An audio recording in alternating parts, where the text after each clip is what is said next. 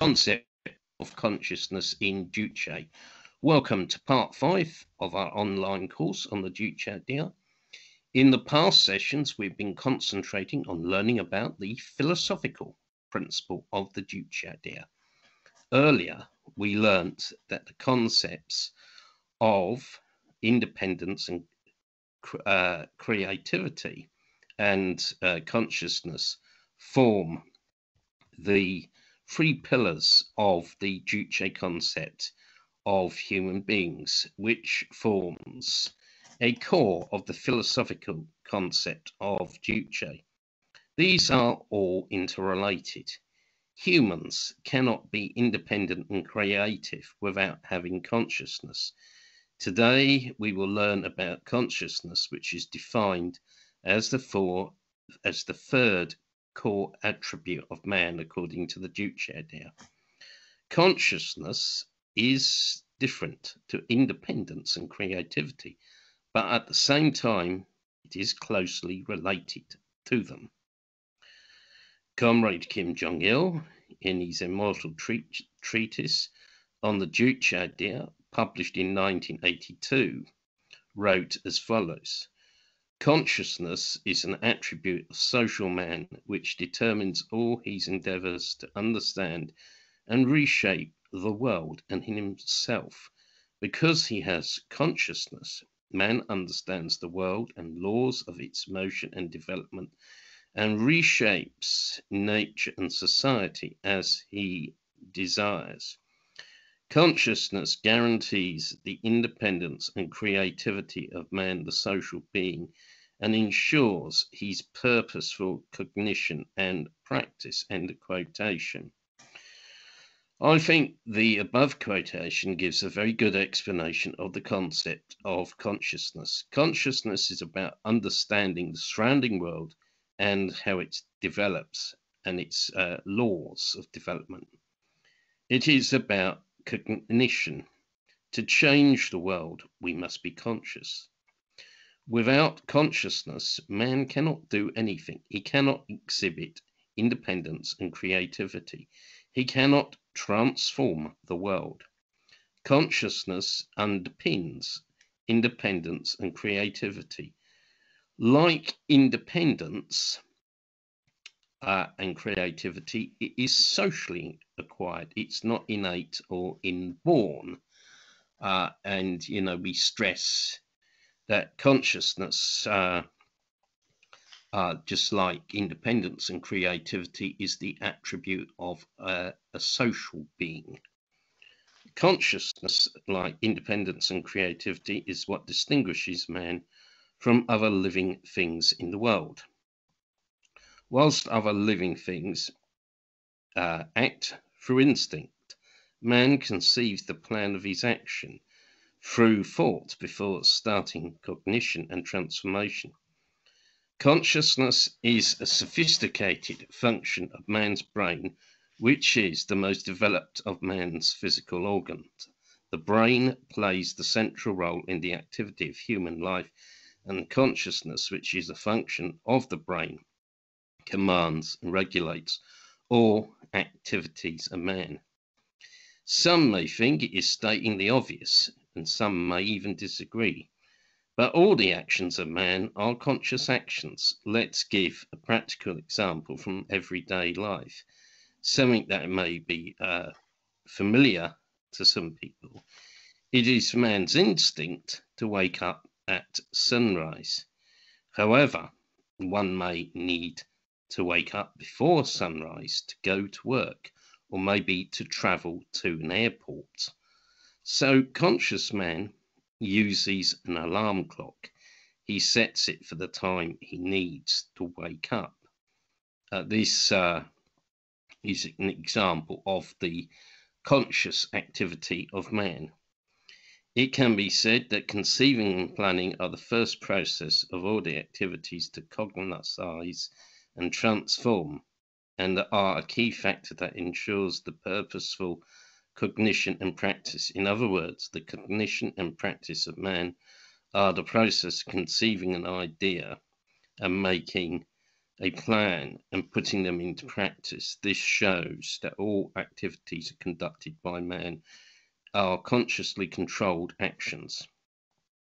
When man encounters a series of problems and situations in the course of cognition and transformation, he neither sits idle, nor does he go on with what he's doing without proper measure. He copes with them positively and adjusts and controls all his activities so that he can achieve the goals of his activities. For example, when destruction is caused by flooding, man, conscious of the damage caused, uses scientific knowledge to take flood prevention measures.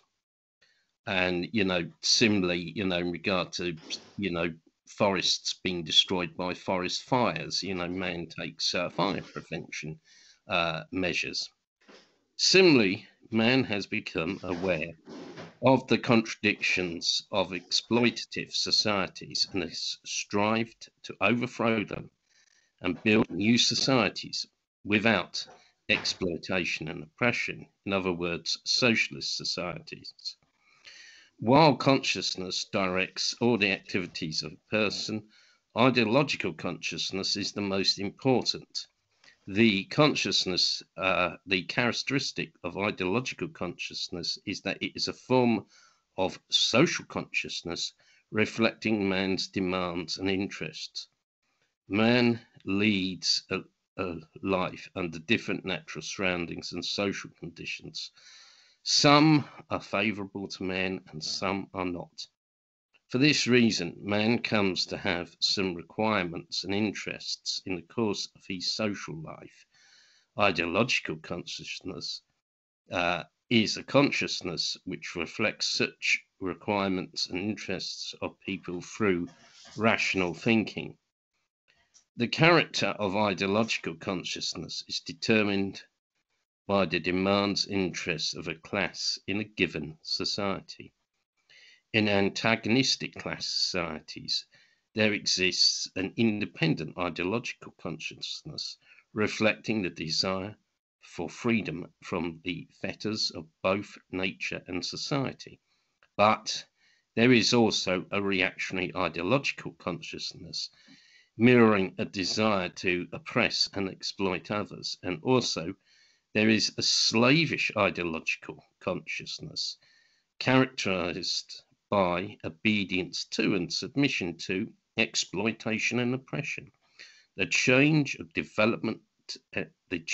development of society gives rise to a new ideological consciousness. Ideological consciousness is different from scientific knowledge, which is a reflection of objective realities. Ideological consciousness is also different from feelings, which are a direct and emotional experience of reality. Ideological consciousness, scientific knowledge, and feelings belong equally to the category of consciousness, and their difference is relative. They are expressed in a close unity. For example, the socialist patriotism of the DPRK is based on the knowledge of the superiority of the Juche-based socialist system of the DPRK, coupled with the feeling of love for the socialist system and the ideological consciousness of the need to defend the socialist system of the DPRK. Or to give another example of our own work in the KFA, the Korean Friendship Association is based on the knowledge that the stories of the in the mainstream media about the DPRK false. This is combined with the ideological consciousness that we need to defend the DPRK with no concession, and the feeling of the need to defend the truth.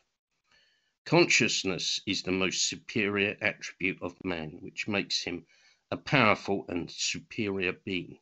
Of course, independence and creativity are two also essential features of man, which make him the most superior and powerful being. However, independence and creativity presuppose consciousness and are guaranteed by it. Consciousness makes man the dominator and transformer of the world by ensuring the independent and creative activities of man who understands and remolds the world. That is why consciousness is the highest of all the attributes of man. Comrade Kim Jong-il defined consciousness as one of the essential features of man and gave a comprehensive and profound philosophical expression of its essence, its manifestations, its position, and that it holds in the essential features of man, thus making an enduring contribution to further developing the philosophical viewpoint on man as expounded by the great Juche Idea. Thank you for listening. The questions I'm going to set for the next session is question 1. Is consciousness the same as knowledge? Question 2. What is the role of consciousness in transforming society? Question 3. What kind of consciousness exists? Question 4. How does consciousness, independence and creativity